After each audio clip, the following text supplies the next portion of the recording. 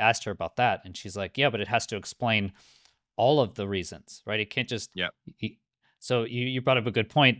It reflects the sunlight. If it's just a radioactive fallout, it should also be there on the nighttime plates. Mm. But that was the biggest thing. And what they're finding is actually it wasn't on the nighttime plates. So it was mainly, statistically, I think it was 67 or 68% was during the day.